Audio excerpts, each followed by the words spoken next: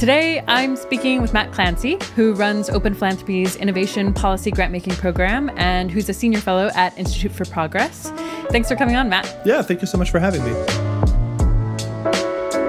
How could scientific progress be a net negative? I was like, obviously this is the case. It's very frustrating that people don't think this is a given. But then I started to think like, taking it as a given seems like a mistake. And in my field, economics of innovation, it is sort of taken as a given. Science tends to almost always be good. Progress in technological innovation tends to be good. Maybe there's some exceptions with climate change, but we tend to not think about that as being a technology problem. It's more like a specific kind of technology is bad. But anyway, let me give you an example of like a concrete scenario that sort of is the seed of beginning to reassess and think it's interesting to like interrogate that underlying assumption. So, suppose we make these grants, we do some of those experiments I talk about, like we discover, for example, that if you, I'm just making this up, but like, we give people super forecasting tests when they're doing peer review, and we find that you can identify people who are super good at picking science. And then, we have this like much better targeted science, and like we're making progress at like, I don't know, a 10% faster rate, than we normally would have. Over time, that aggregates up. And, maybe after 10 years, we're like a year ahead of where we would have been if we hadn't done this kind of stuff. Now, suppose in 10 years, we're going to discover a cheap kind of new genetic engineering technology that anyone can use in the world if they order the right parts off of Amazon. That could be great, but could also allow bad actors to genetically engineer pandemics and basically try to do terrible things with this technology. And if we've brought that forward, that happens at year 9 instead of year 10 because of some of these interventions we did, well, now it starts to think like, well, if that's really bad, if these people using this technology causes huge problems for humanity, it begins to sort of wash out the benefits of getting the science a little bit faster. And in fact, it could even be worse because like, what if in year 10, we were also going to invent, that's when AGI happens, for example. Like we get a super AI, and when that happens, the world is transformed. We might discuss later, like why I have some skepticism that it will be so discrete, but I think it's a possibility. And so like, if that happens, maybe if we invented this cheap genetic engineering technology after that, it's no risk. The AI can tell, oh yeah, here's how you mitigate that problem. But if it comes available before that, then maybe we never get to the AGI because somebody creates a super terrible virus that, wipes out 99% of the population. We're some kind of YA dystopian apocalyptic future or something like that. All right. So anyway, that's the sort of concrete scenario. And your instinct is to be like, oh, come on. But like, you start to think about it and you're like, it could be, we invented nuclear weapons. Those were real. They can lead to a dystopia and like they could end civilization. There's no reason that science has to always play by the same rules and like just always be good for humanity. Things can change. And so I started to think it would be interesting to spend time interrogating this kind of assumption and see if it's a blind spot for my field and for other people. Non-philosophical reasons to discount the far future. So remember, ultimately, we're sort of being like, what's the return on science?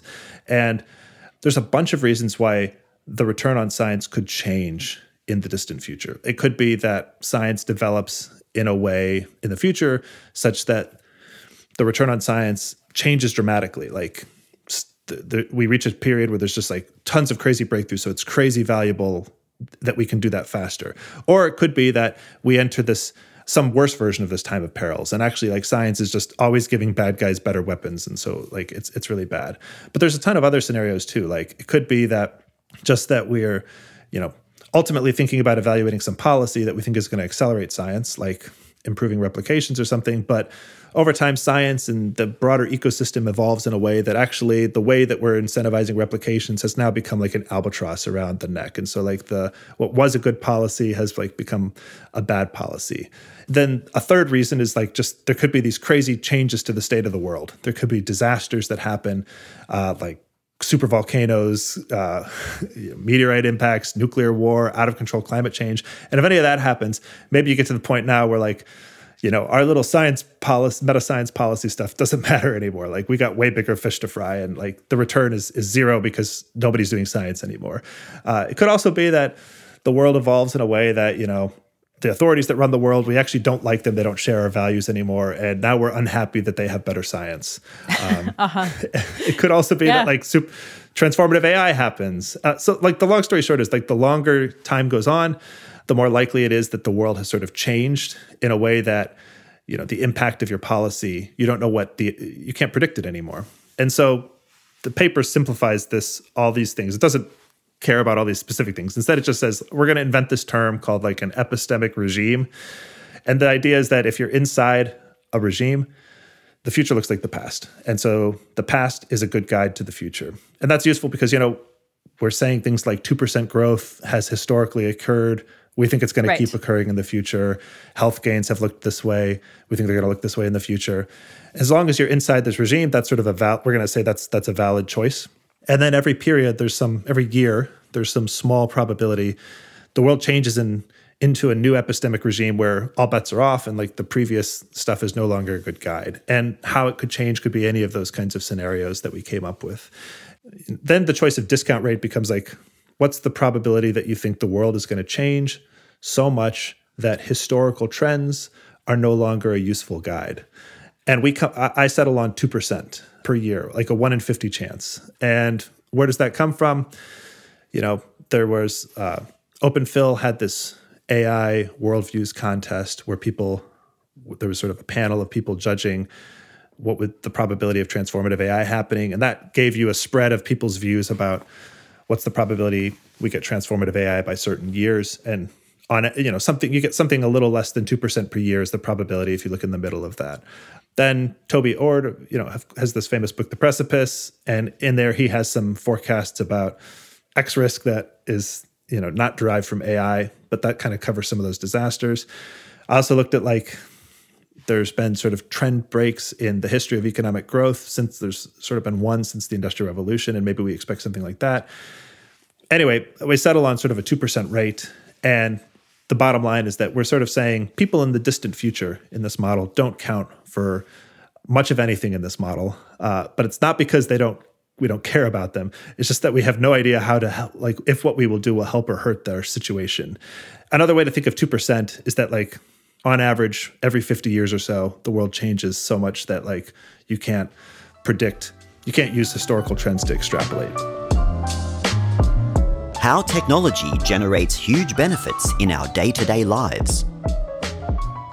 I've had 40 years of technological progress in my lifetime. And if you use the framework we use to evaluate in this model, it says if progress is 1% per year, my life should be 20 to 30% better than if I was my age now 40 years ago.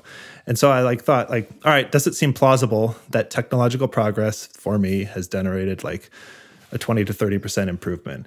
And so I spent a while thinking about this. And I think it is actually very plausible and sort of interesting exercise because it also sort of helps you realize why maybe it's hard to see that value. One is it affects the amount of time I have to do different kinds of things.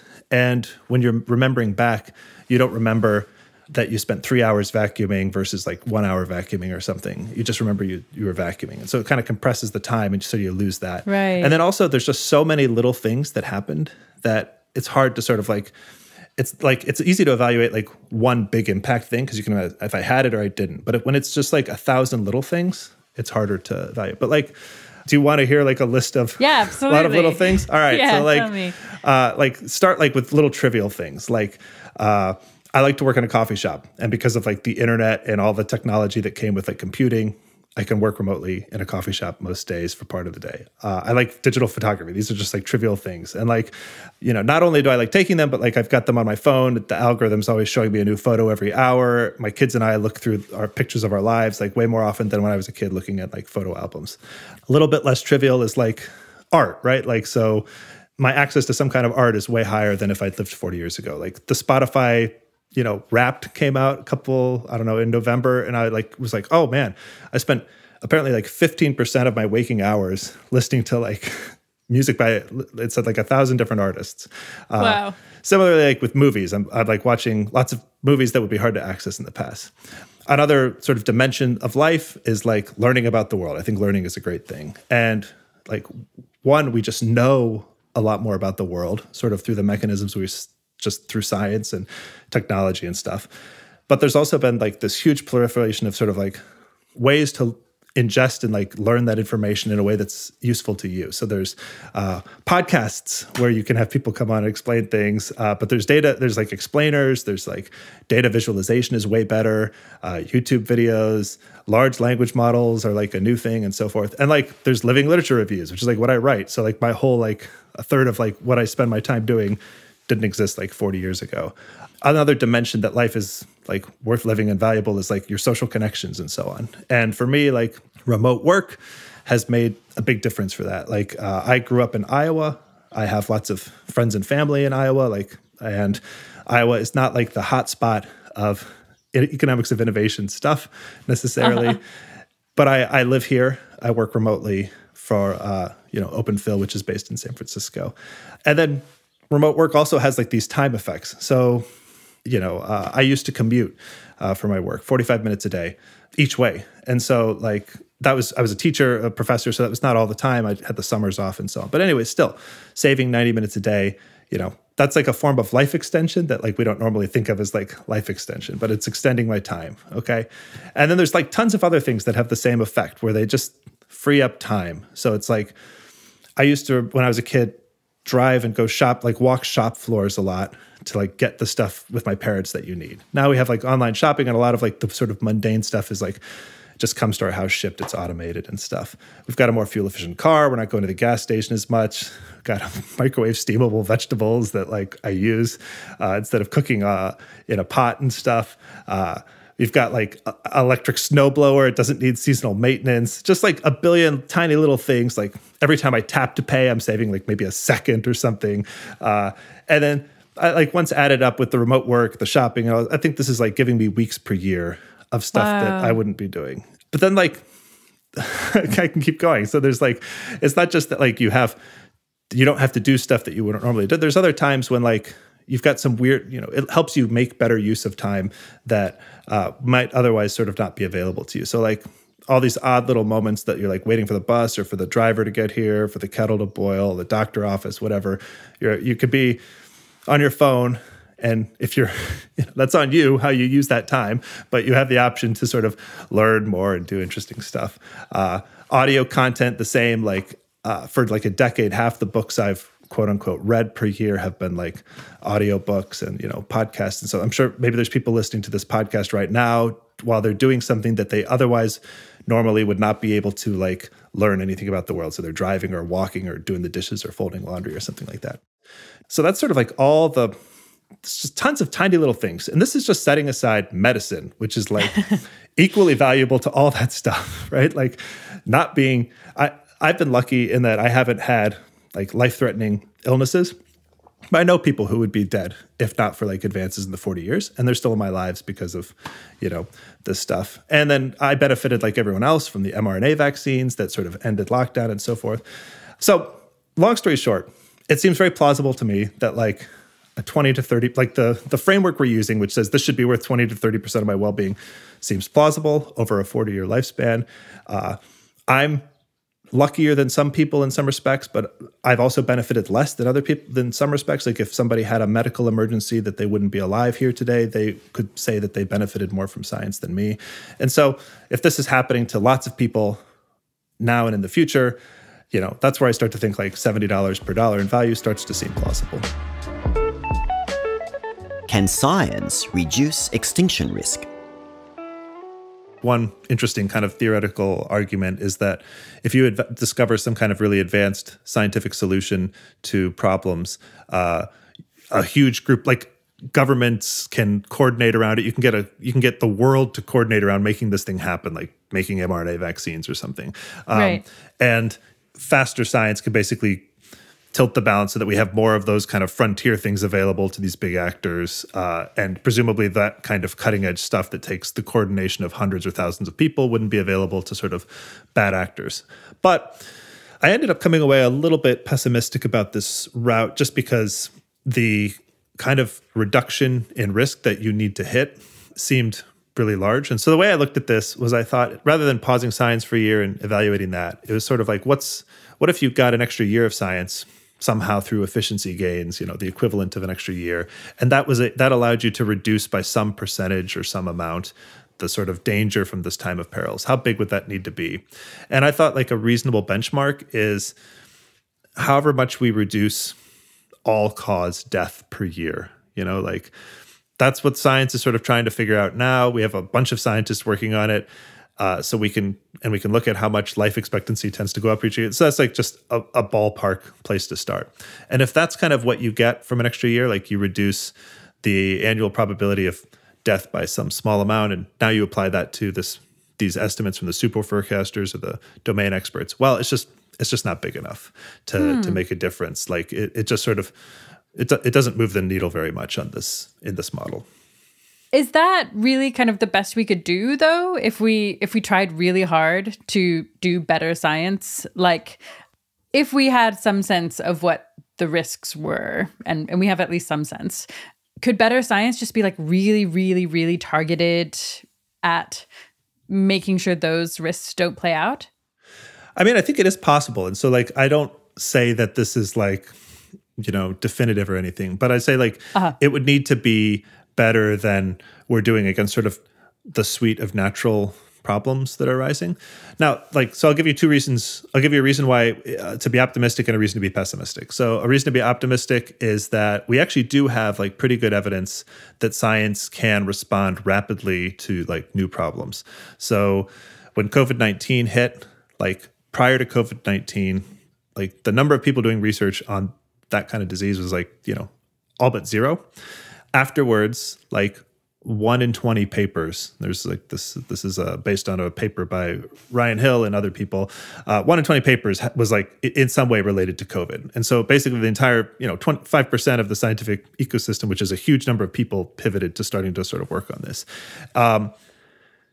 You can see similar kinds of responses in other domains too, like the funding for different institutes in the National Institute for Health tends to be very steady and just sort of goes up with inflation or whatever, and doesn't move around very much. But there were like 3 times when it moved around quite a lot in the last sort of several decades. One was in response to the AIDS crisis, and another was after 9/11 when there was a lot of fears about bioterrorism. And so these both are examples of sort of something big and salient happened, and the ecosystem did change and pour a lot of resources into trying to solve those problems. Kind of the counter argument, though, like why you might want to be pessimistic is like it took a long time to, sort out AIDS, for example. And in general, even though science can begin working on a problem really quickly, that doesn't mean that a solution will always be quick in arriving. And, throughout the report, we sort of assume that the benefits from science take 20 years before they sort of turn into some kind of technology. And that's under normal science, not kind of any kind of accelerated crisis thing. And then they take even longer to spill out over the rest of the world. So, right. The mRNA vaccines that ended COVID quickly, the research that was underlying that had been going on for decades earlier. It wasn't like COVID hit and then we were like, we got to do all this work to try to figure out how to solve it. Right. Are we already too late to delay the time of perils? So in theory, the time of perils might be decades from now, and pausing science would, in fact, meaningfully delay its start. But I guess it also seems possible given the time it takes for technology to diffuse and maybe some other things that we could just already be too late. That's right. Yeah. And so that's another kind of additional analysis we look at in the report is that, as you said, we could be too late for a lot of reasons.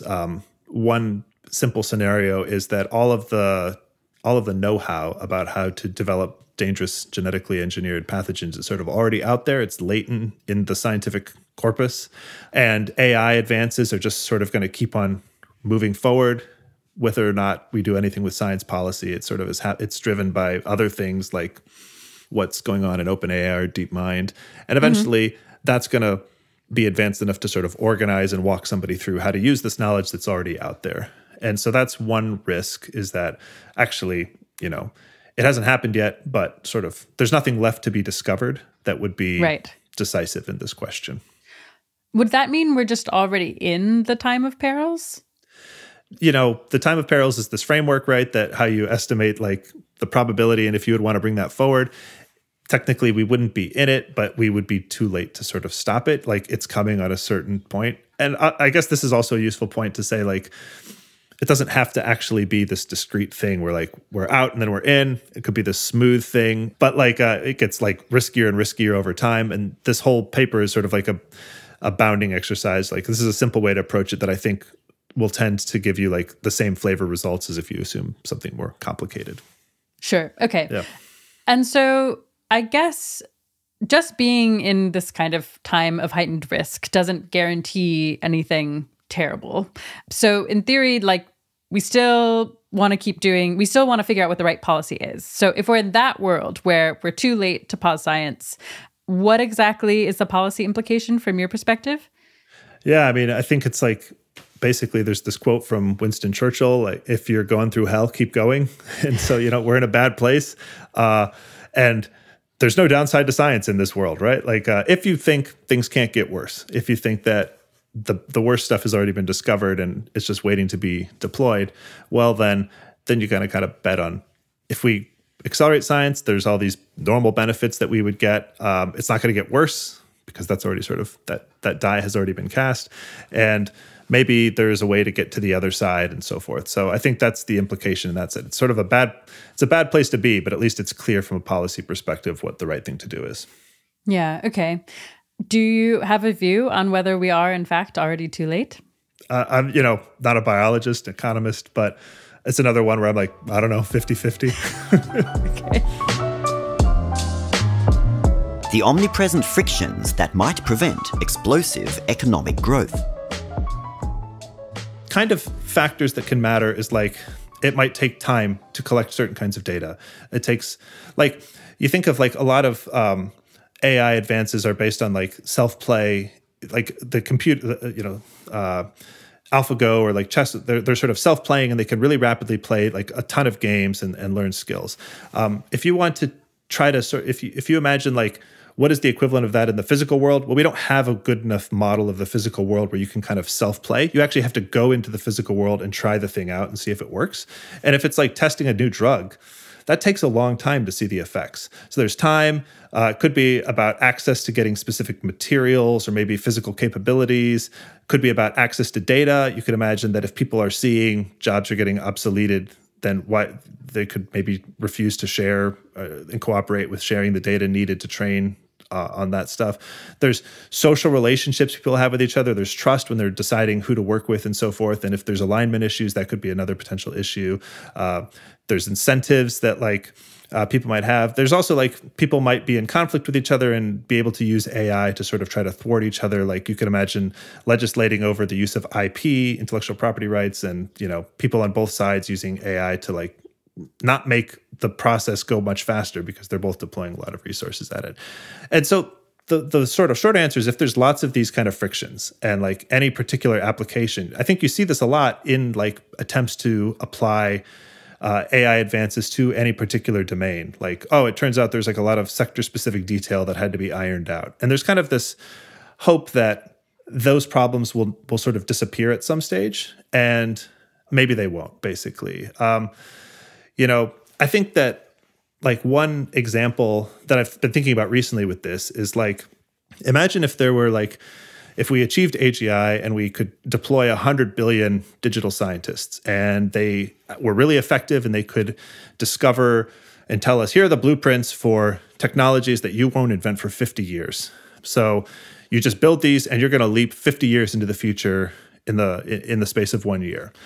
What happens there? Well, like, this is not actually as unprecedented a situation as it seems. There's a lot of countries in the world that are 50 years behind the USA, for example, in terms of the technology that is in wide use. And like, this is something we looked at, I looked at in sort of updating this report. It's like, what are the average lags for technology adoption? And so why don't these countries just copy our technology and leap 50 years into the future? In fact, like, in some sense, they have an easier problem because they don't have to even build the technologies. They don't have to bootstrap their way up. Like, it's really hard to make advanced semiconductors because you have to build the fabs, which take lots of specialized skills themselves. But this group, they don't even have to do that. They can just use the fabs that already exist to get the semiconductors and so forth.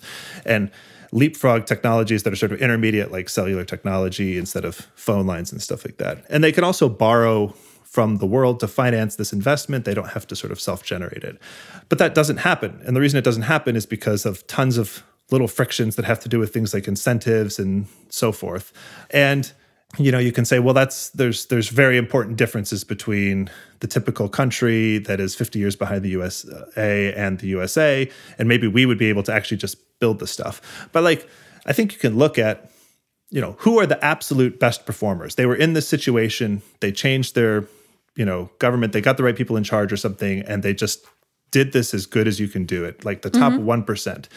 They don't have explosive economic growth. Like, they don't converge to the US at 20% per year. You do very rarely observe people growing at 20% per year, but it is always because they're a small country that discovers a lot of natural resources. It's not through this process of technological upgrading.